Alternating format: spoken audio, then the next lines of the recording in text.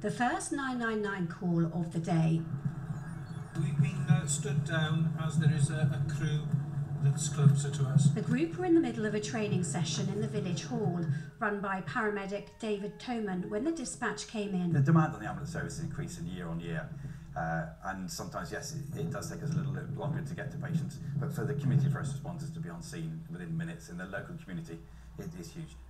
But what makes them so special is that this village set up the first group in the country 20 years ago, and it's all thanks to Rosemary Wally, who was the local postmistress back then. The first 12 months that we set this scheme up, we had inquiries from all over the UK, and we helped people in, well, Rosemary helped people from Cumbria down to St Mary's in the Channel Islands. Richard is one of the longest serving members, but there's one day which he's never forgotten. The first time we saved a life, that was remarkable. We didn't use any special skills other than pressure on a serious wound. And that life was Rachel's. It took nearly 3/4 of an hour for the ambulance to reach her all those years ago, but Richard was at her side in minutes.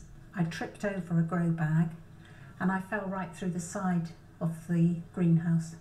And as I fell, I put my hand out to save myself, and the glass just sliced through my wrist, cutting 11 tendons, both arteries and all my nerves.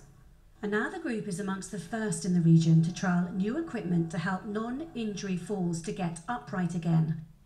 Okay, ready, steady, stand. Wonderful. So 20 years on, and what an achievement. I feel really proud that they've gone 20 years. I am astonished that it's gone 24/7 virtually for the 20 years. I am absolutely, I use the word gobsmacked.